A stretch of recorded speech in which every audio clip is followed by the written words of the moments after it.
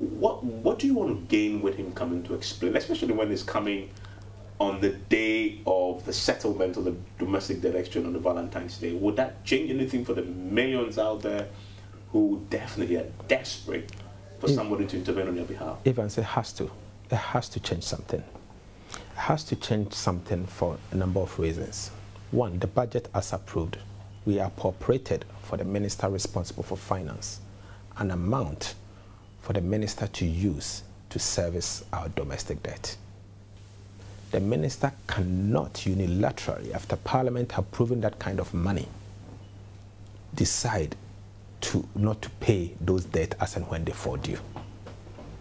So, for example, on the 6th, we have appropriated for you. So the Appropriations Act gives you a backing for you to pay, and you have still defaulted in the payment of 4.2 billion Ghana cedis. But that point you make is it's a grave one. Yes, in what sense? I mean, Parliament has already... Yes. The money is there. It's there. We have appropriated for him. And yet he has failed to pay. Has happened. So he needs to give us an understanding why he's failing to do that. Again, in the same budget statement, we have appropriated for him to be able to pay for the Eurobonds and other foreign debt. This year? This year. So they are all in the budget. But do we have the money? Or you can budget for something but you may not have it. But has he informed us that he doesn't have the money? The budget was approved in December. We are only in February. So what has changed from December to February? In fact, he defaulted the first default was in January 18th. Yeah. So between December 31st, in fact, the budget has to take effect from 1st of January, 18 days, and you are breaching the budget already. So these are the concerns that we believe the minister must appear before us. Again, most of these loans were approved by Parliament. The terms and conditions were approved, and you can check from the Constitution. The terms and conditions of these loans were approved by Parliament.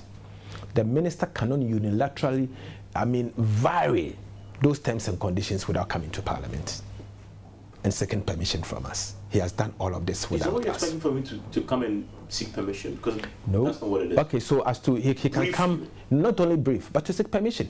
Because he can't, he's restructuring Ghana's debt, not his personal debt. But this ship has sailed. I mean, it's not. Well, we'll see.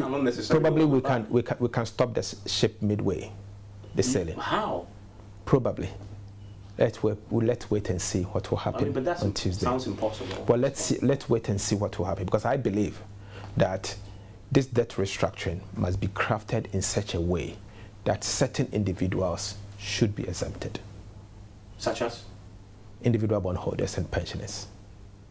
And from day one, you will notice as part of my debate in the 2023 budget on the floor, you can go back to it, I had cautioned that pensioners must be ring-fenced in terms of the restructuring of this debt. And you can go back to countries where this has been done, and you see the exemptions that we are seeing. In one breath, the minister informed us that individuals are not part of it. The following week, the individuals are part of it. So you can see flip-flopping of policies. And there's a government that doesn't really plan before they take decisions. And this has been the modus operandi of this government. From 2017, they bring a policy today, the next week they remove it, bring another one. They are not ready for the job, just not ready. And I think the time has come for us to confront this bad governance head on, for them to be aware that there are people out there that cares, and this country does not only belong to them. And so there's the need for us to put the brakes so that they don't put this country into a pit of no return. I think we care about that, and it's something that we will really work hard to ensure that we will not tolerate or countenance any more poor governance. That's something we are not going to do.